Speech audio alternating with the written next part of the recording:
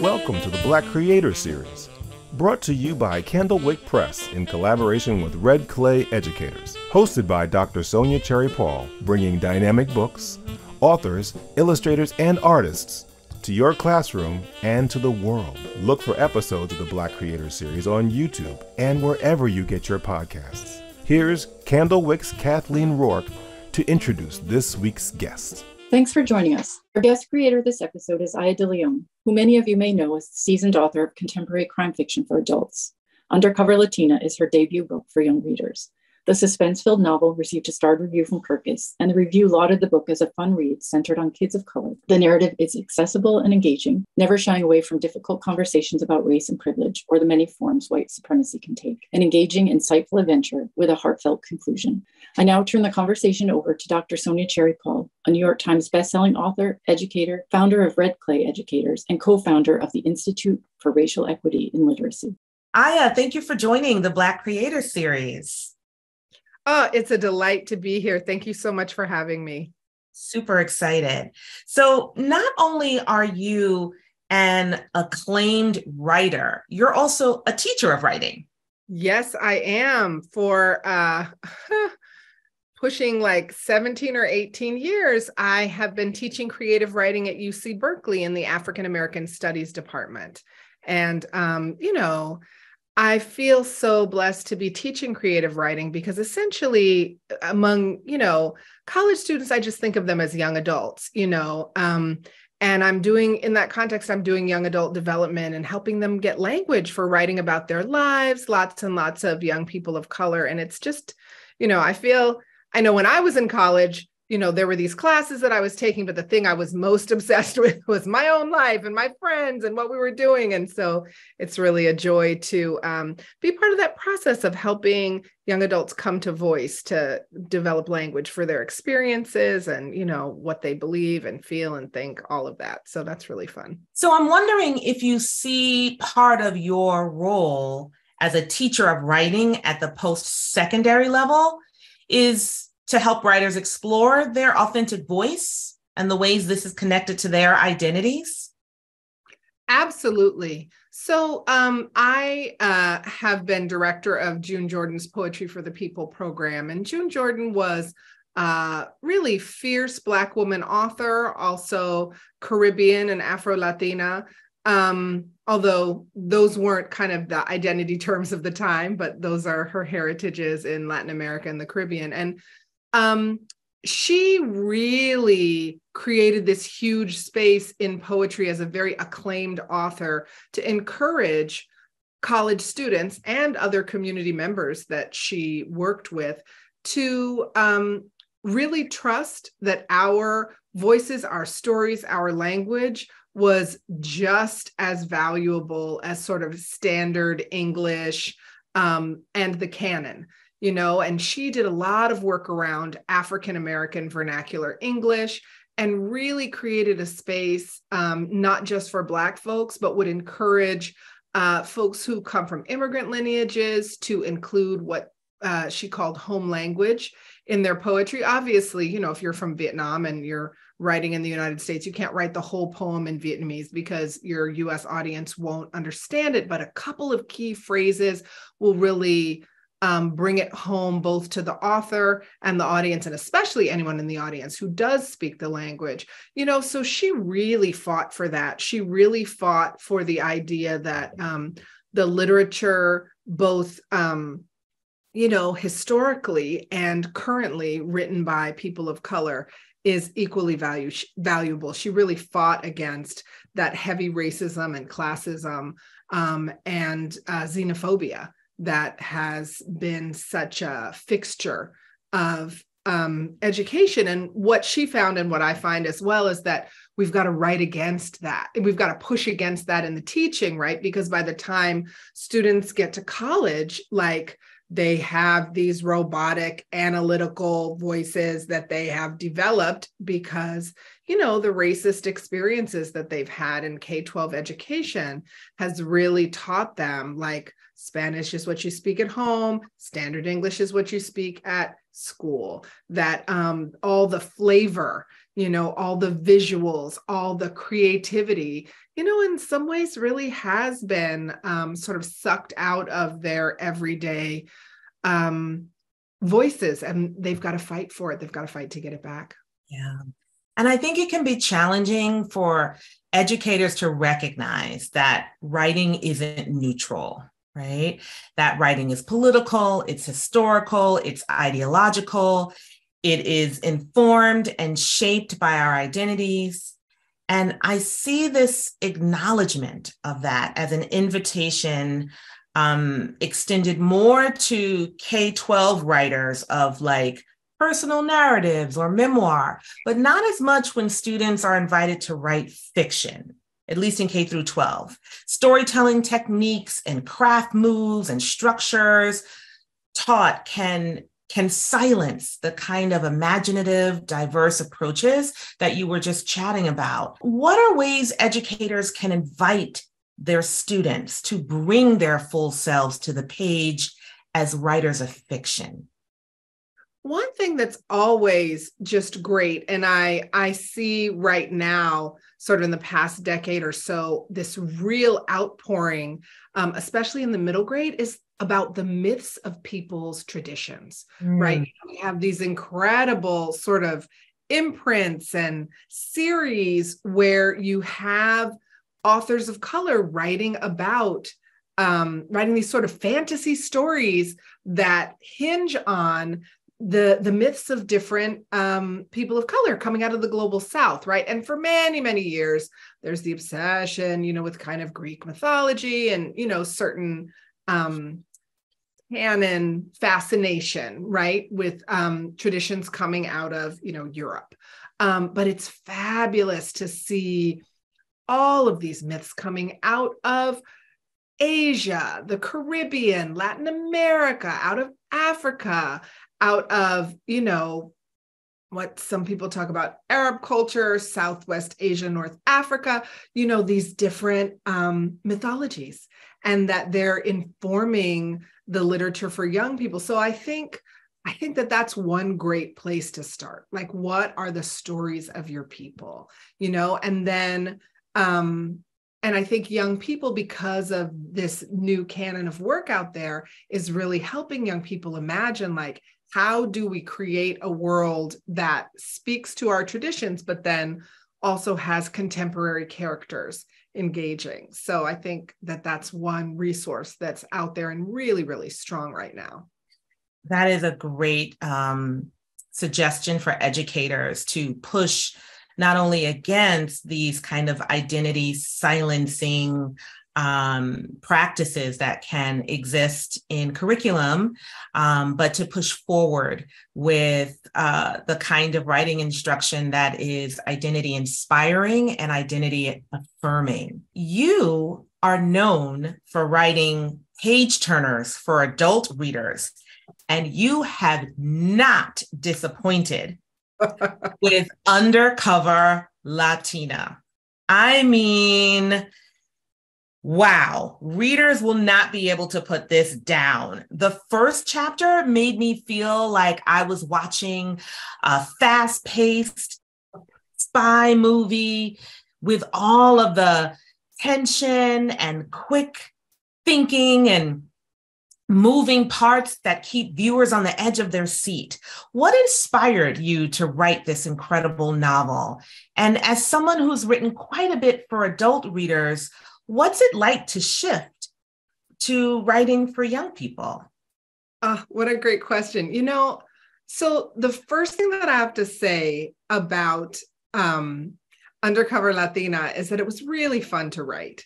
And for me, the beginning really was about sort of the spy story, this organization called The Factory, which, is this imaginary organization that's like an international spy organization that fights racism and protects people of color around the globe.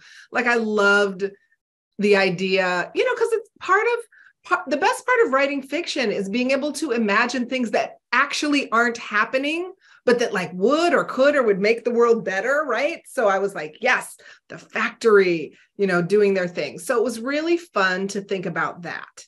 And that was inspiring. And then the other thing for me, so I'm Afro-Latina. My background is African-American from the South, out of South Carolina, Puerto Rican from the Caribbean, and also West Indian from St. Kitts and Nevis. And so those are the three heritages that come together to sort of form my cultural perspective. And my mom, who is Puerto Rican, is very, very light-skinned, often mistaken for white. And she would tell me stories about what that experience was like for her. And she said, yeah, the worst part about looking white is that I get to hear what white people think about us when they think we're not listening, And so there was this sense of my mom as a spy, racially, imagining her sort of as this spy character. And so when I went to write this book, she was in my head, and so this character, and my mom, she's a civil rights attorney. She's always done a lot of different kinds of political organizing. So, she looks white, and she's clearly always been on the side of Black people, Latinx people, and people of color. So really, Andrea is modeled on her, modeled on the idea that you can pass or be mistaken for white, and that doesn't actually determine your agenda, that you can still have a really strong anti-racist agenda. So that was one of the things going on with the book. And then another thing for me was about wanting that action, that page-turning action. And so with that piece, I really took a page right out of the spy canon, James Bond. A lot of times the Bond stories begin with the end of the previous mission, right? So at the climax of the previous mission, we see him like hanging from a helicopter, fighting with some guy, and then getting away, with some random woman, right? Who will prove to be irrelevant to the story because that's how James Bond did it, right? So I loved the idea of starting with the end of the previous mission. Whereas I noticed that for the most part, with this middle grade, younger YA space, I'm writing about young people who come from pretty intact families, especially the Factory series. Like the whole family is spying for the movement, and all is relatively well. And there's not a big trauma history that these young people have to work through. That really the character arc is about agency. They're coming from being, kind of younger children who don't have agency. And then these missions sort of put them in a position where they have to step up to these big adult responsibilities in terms of like spying and rescuing people and saving, the world, the family, the whoever. And that's the arc. And I find that really satisfying. I find it really satisfying with adults to write about kind of having to go back and clean up trauma. And I find it really satisfying with young people having sort of the danger and the politics lurk outside of the family, outside of the community, right? That it's sort of about racism or some other thing coming at them and they're a team fighting against it. So I think those are the biggest differences in terms of writing for young people and adults. Well, this is incredible because I'm obsessed with your main character, Andrea. She takes on an assignment because of her skills and her talents, and because she's able to pass for white. So while readers are enraptured by this story, you find these authentic moments to give them insight into what it's like for Andrea and her family to navigate issues such as colorism, racism, microaggressions, and white supremacy. What made you want to invite young readers into the nuanced conversation that is all of those things, particularly colorism? And in what ways are you hoping this book and the experiences of Andrea and her mother will activate readers' critical consciousness about race and identity? Oh, I love that question. I think that part of what I want to show, especially young readers, is that how you look doesn't need to determine where you kind of where you decide you stand, right? And I think there's a way that within communities of color, there are all kinds of really hard ways that people act out internalized racism around color.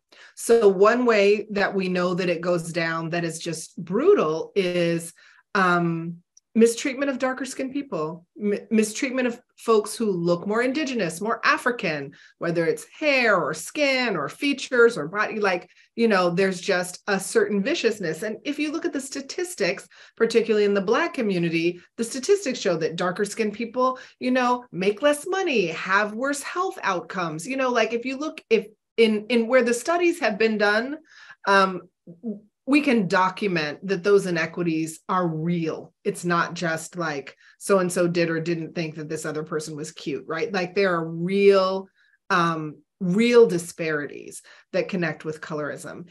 And another way that colorism can show up, which is a really different kind of experience, has to do with shunning, questioning someone's legitimacy. And we see that happen with people who are light-skinned. We also see that happen with folks who, however they may look, may have grown up around white people, maybe transracially adopted by white people, maybe mixed heritage and raised by white people, or more around white people. So, you have these different ways that internalized racism shows up. And I think part of what I really wanted, which is why I have like a 20-page author's note. No, it's not 20 pages, it's a few pages. But I have this long author's note because part of what I also wanted to be clear about is that there's a way that sometimes people who are light-skinned, mixed heritage, transracially adopted may feel like, well, this group of people of color, or over the years, various people of color have said, we don't want you, you're not good enough, you can never really be part of us, you don't belong. And folks have decided to believe that, right? Like, well, I guess they know, I guess I don't really get to be part of this community. And, one of the things that I'm saying here is like, actually, no. Like, I'm saying no, that the fight against racism requires all of us to stand up and stand together against racism. And I don't care, what someone has said to you about how like you don't belong. Actually, we all belong in the fight against racism, even white people. So come on down and let's do this. And also, sometimes people have participated. Sometimes people have been told you don't belong, but sometimes people have participated. They laughed at the jokes. They wanted, the white people's approval or the light-skinned people's approval. They were glad that they were included. They were glad that they weren't targeted. They participated in targeting somebody, whatever that is. Then people think, well, now, I've picked a side. Nope, you can pick again. So I think that's part of it for me, that West African concept of Sankofa, that you can go back and retrieve it, right? So that for me was really important as part of this story, that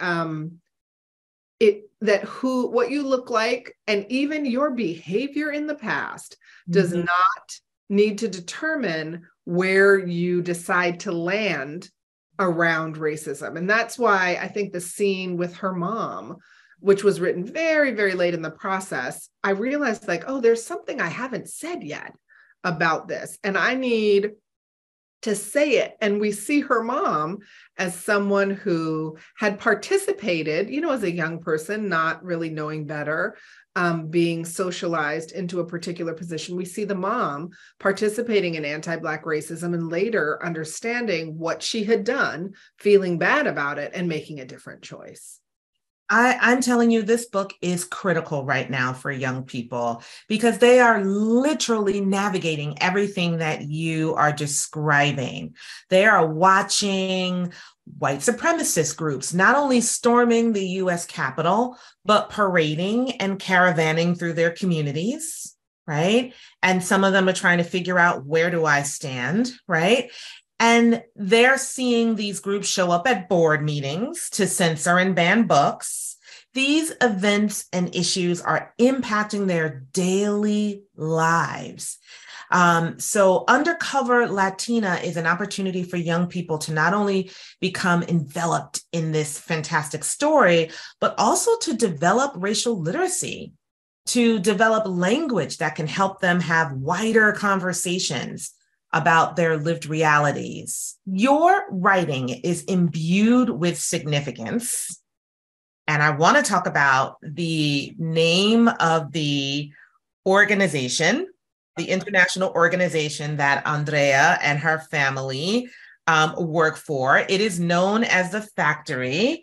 And here you say the International Alternative Intelligence Consortium, or the Factory, is an association with several intelligence organizations of people of color. We aren't affiliated with any government, although we have a worldwide network of friends in the FBI and CIA and other government agencies.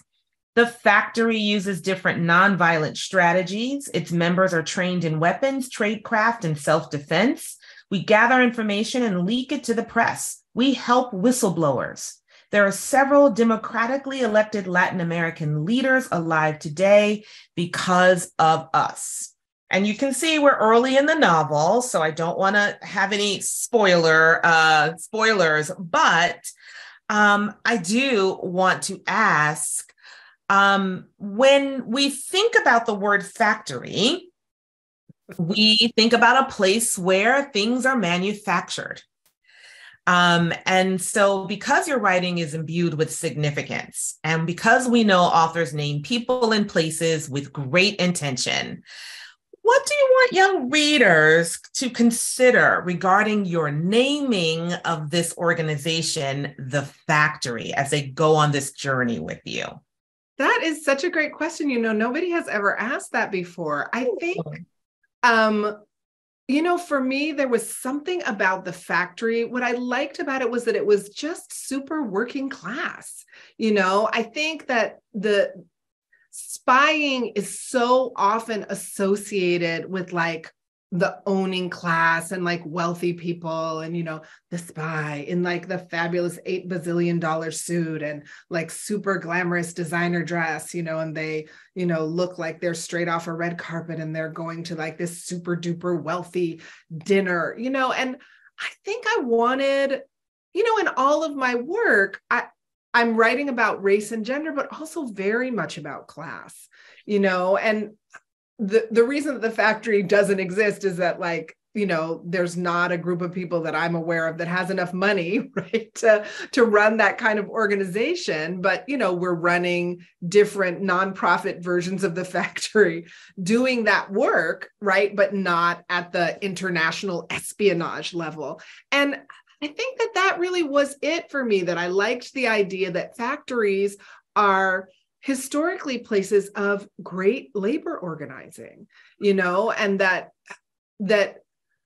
for me, what's critical in these times is political movements. And so there was something about calling it a factory that was like funny, and in some ways absurd, right? Like spies don't work in a factory, but that it was sort of a harking back to a time when, you had a lot of working class people working in factories. There still are factories all over the world, but less of that kind of manufacturing happening in the United States. So I think it was, I think that there was something that just rang true for me. It was a split-second decision. It wasn't like I sat and thought, it was a split-second decision. And I think it was about that sort of claiming and celebrating the class heritage of, working class people doing a lot of organizing and agitation over the years. And, the labor movement has lots of challenges and complexity around different issues, race and gender, but I still do believe really in labor organizing. As an academic, I'm part of a labor union and, I'm active in my union. So yeah, for me, that was one of the things that I wanted to play with there. And I just want to shout out Robin Benway, whose AKA series from maybe around 2009, 2010, was really the inspiration for that part of the book, because she has this girl whose family is sort of freelancing as part of this spy organization that's not government affiliated. And I loved that. I loved the idea that you could just be this kind of homeschooling family who were spies, kind of going about your business, and that it really worked with middle grade, sort of younger YA, to have this family environment context of spying that could be, kind of nonviolent and family friendly. So shout out to Robin Benway. I loved that. And so they had their organization. I can't remember what it was called, but mine's The Factory. I love that. I love that you said that you are writing about race, you are writing about gender, you are also writing about class. And so when teachers dig into this book with students, they can teach them about intersectionality and how that influences groups of people and individuals. They can teach about symbolism as they think about the significance of the factory and its connection to labor movements, and that the revolutionary, radical focus and intentionality of these movements can be replicated, like in a factory when we replicate, right? And so we think about these movements that have influenced other movements, right? So there's just so much with that. I love it so much. What can young readers look forward to next? Will this be a series? Yes, it will. So the second book in the series comes out in October of this year, and it's called Untraceable. So at some point in the novel, Andrea gets a colleague named Amani, and Untraceable is Amani's book. And in Untraceable, we learn more about the roots of the factory and lots of exciting, juicy things going on there. In some ways, it's a prequel. So it takes place before Undercover Latina. And in Undercover Latina, you hear Amani refer to her first mission, some challenges that happen there. And we see that in the next book, the prequel, Untraceable. And yeah, I have some ideas beyond the second book, but they're not fully baked yet. So I'm not sure about a third book or what the time frame for that would be, but definitely we have Untraceable. And in some ways, the idea for Untraceable I had first. And when I was reading the Robin Benway series, I was also reading Ali Carter's Gallagher Girls series, I just loved this thing around teen girls as spies. Mm-hmm. And I thought to myself, what could girls of color bring to the genre? And one of the things that I'm playing with a lot in Untraceable has to do with bodies, right? So one of the things that happens at the very beginning, this isn't a spoiler, at the very beginning of Untraceable, Amani, there's a fire at Amani's house. She and her mom kind of go on the run. There's someone sort of after them. It's all a little unclear. And she has been going, they live in LA. She has been going to this majority white prep school in LA, and she's a full-figured girl. And so she has she's 15, I think. She has one sort of sense of her body and sense of having that body, how she sort of measures up in a context sort of romantically and as, kind of a girl in one context. So that's the context she's been living in. So then she and her mom go on the run and they hide in plain sight at this urban high school. So one of the things that I'm playing with there is she goes from being sort of invisible, nobody is checking for her, to like being sexually harassed. Like everybody's like, how you doing? And she's like, what? Me? And I loved the idea of how spying intersects with kind of just being a teen girl. And we see that in Undercover Latina, right? It's the same trope. the homeschooled spy girl suddenly has to go to a real school. And, I got that from Robin Benway. That's definitely happening in her AKA book. But what are the twists to that around race? And we see in Undercover Latina, one of the twists to that around race is that Andrea has been getting some historically accurate information from her parents, and then goes to school in Arizona and is suddenly getting some information that, many of us would question the historical accuracy, but it falls in line with kind of a more white dominant ideology, right? So she's like, what? And then we see some of the same things. We see something different happening with Amani because she's going to a majority Black school with Black leadership, right? So she's not hearing, about the Pilgrims or, Christopher Columbus discovered America, but she's dealing with some different challenges in the Black community that she's not encountered before. So that's one of the things that I just think is really, really fun about this spy series is that you get an opportunity to do this sort of fish out of water, these fish out of water tropes for these girls of color in these different environments where they're just like dealing with stuff for the first time. Your writing is propulsive, immersive, and centers characters that are too often invisible in children's literature.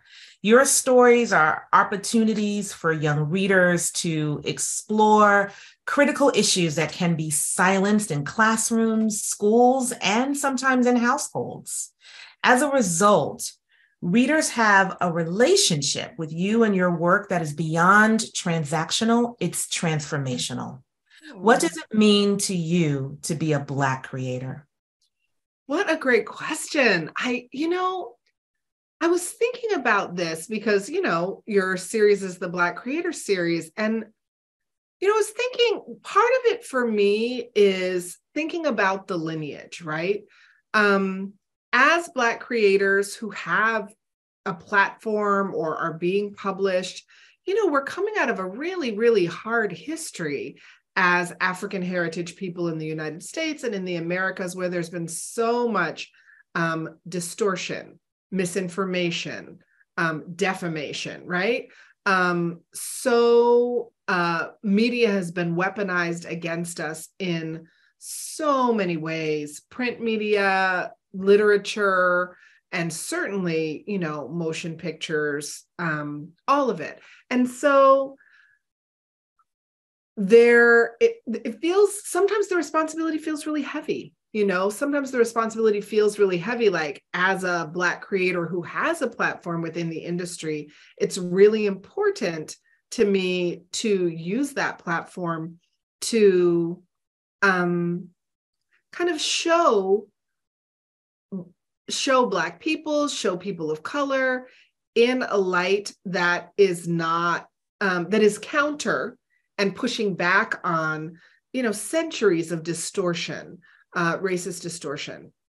At the same time, there's also a history of a certain kind of rigidity in the ways that we write about our community, a certain kind of like, we must be constantly noble, and, there's also a history that I really appreciate the ways that the community has been pushing back on lately of like, we must tell the most miserable, difficult stories, right? And, there are plenty of miserable and difficult stories, old and new, to be told. And so I think when I think about, the fight, particularly of a younger generation, talking about Black joy, right? Like that fight for joy. And I think for me, I'm trying to find that balance, right?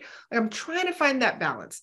How can there be a story that's rooted in joy, that's rooted in a vision of winning, that's rooted in our triumph over racism, but that also, I'm not interested in like having some little, I'm not interested in creating some little rinky-dink version of racism that we can just flick and knock over, right? Like that's not actually satisfying. What we're up against in terms of rising white nationalism, what we're up against in terms of voter suppression, what we're up against in terms of white supremacy and systemic racism in the US and internationally is really significant. And I think for me, Undercover Latina was a way that I wanted to take that on, where I wasn't underestimating the threat of white nationalism, but I had made it sort of right-sized and developmentally appropriate for kind of a middle grade crowd. You know, for me, being a Black creator is like trying to find creative ways that are fun and entertaining and pleasurable, but also deeply political, that tell stories about us fighting and winning. Well, thank you, Aya. It's been a pleasure. Oh my goodness, such a delight. Thank you so much for having me. And just shout out to all the Black creators out there. Keep at it, because our stories are very, very important. Thank you so much for amplifying us. Thanks for checking out this episode of the Black Creators Series, a Candlewick Press and Red Clay Educators collaboration. Don't forget to like and subscribe and hit the notifications button so you won't miss an episode. For more information about the Black Creators Series, go to blackcreatorseries.candlewick.com or sonjacherrypaul.com, or go to Red Clay Ed on Twitter and Instagram.